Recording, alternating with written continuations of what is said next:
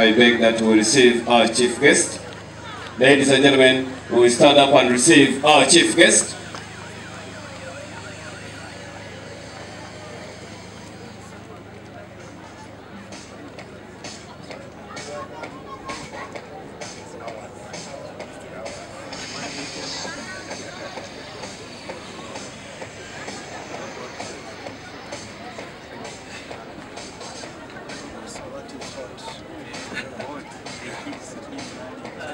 Loving us, and we are always grateful. We already on to the district education officer, Soroti, who is still giving his remark. Please go on, dear. Thank you so much. Now, Muksa is followed by the ex-com members. You are welcome, sir. Into your own home, President Muksa.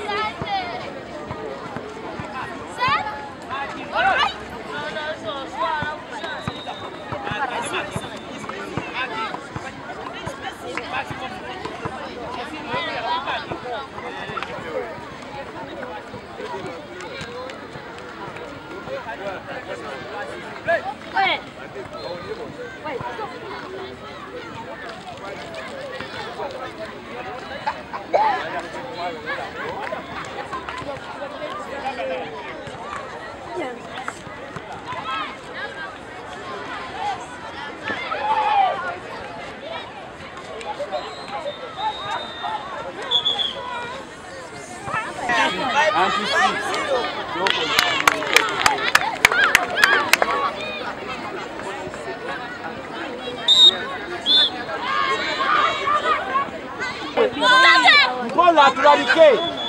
Tulabike Mpola. Mpola tulabike Mpola. Mpola. Saboli saboli. Faima.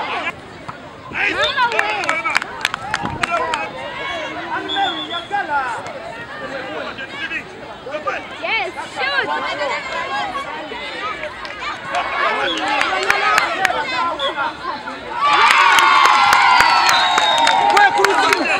Defense.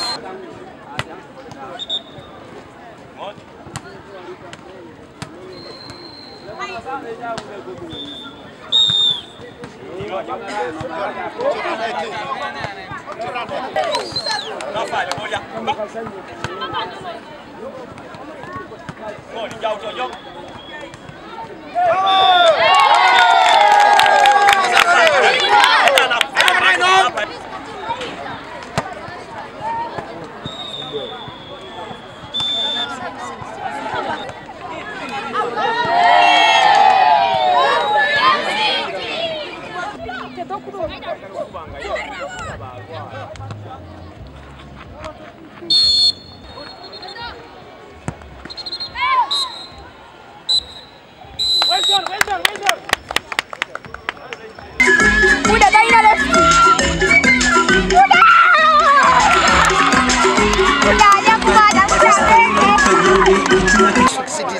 municipalities in total, and with a number of over 6,000 athletes already with us. And the officials are over 1,500. We have this championship first of its kind.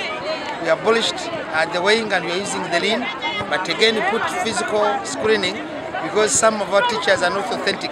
They go on and put non-bona fide players. But now we are trying to put some measures to cover that. Should we in the future get you on that line, we shall be able to remove your team and even deal with the one who has done that one as a culprit for the entire world to know what is there. But so far so good, and things are going according to plan. This championship is running from 25th August to 6th September, and so far so good. As the ministry, we are humbled and very happy that over the 167 local governments, 144